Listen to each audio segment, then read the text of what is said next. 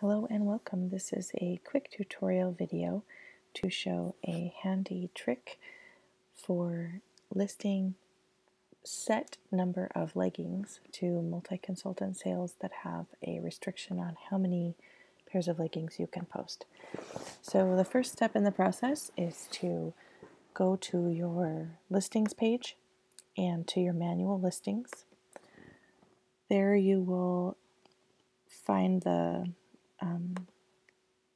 leggings that you want to list, and the way you do that is you open up, like, say, one size leggings here, and you'd show 100. Let's say it's a multi-consultant sale where you're allowed to list 100 leggings. So this is going to show 100 of my one size leggings. I'm going to click the first one on the page, and this how to use this table link will show you this if you're not certain how to do it. But you click the first one, and then you scroll to the bottom, and you hold down, oh my goodness, there it is. Okay, there's the bottom. Hold down your shift key, click the bottom one, and now you'll have 100 leggings selected, all of the leggings that are displayed on this page. After you've selected 100, go ahead and click Edit, and we're going to add an attribute to these 100 leggings. The attribute we're going to add is going to be called List. You can call it whatever you want. This makes some sense to me. And this is, I want to list 100 leggings. So I'm going to go ahead and add that attribute by clicking Submit.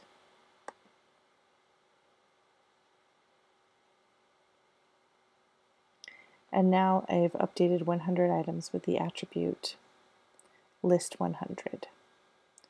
So here it is displayed over here in my items. So now I will switch over to the mobile view and show you how this is helpful.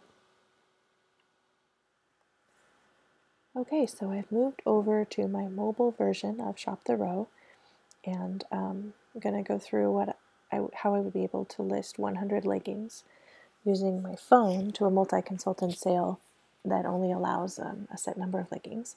In this example, it's 100. So I would tap in the top right corner to my listings.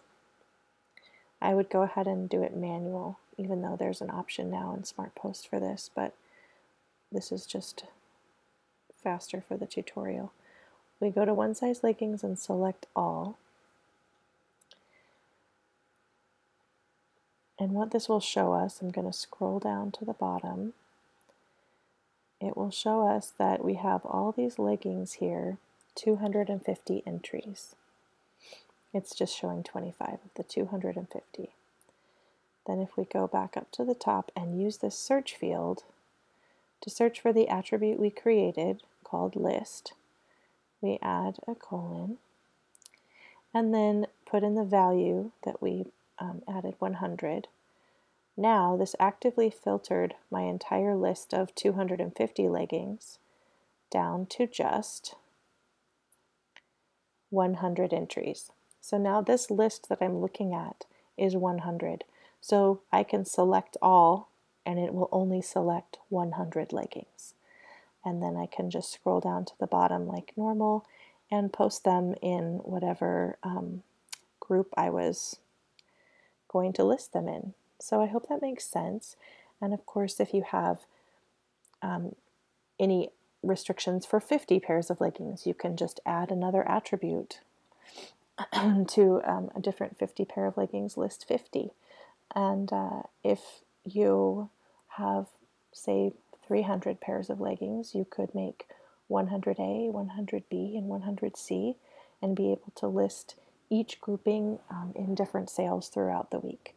So hopefully that made sense, and I'm available if you have any questions or comments about this process, and I hope it saves you some time and frustration trying to click all of these little tiny radio buttons on your phone can be pretty aggravating. So, so this is hopefully a helpful way to avoid that in the future.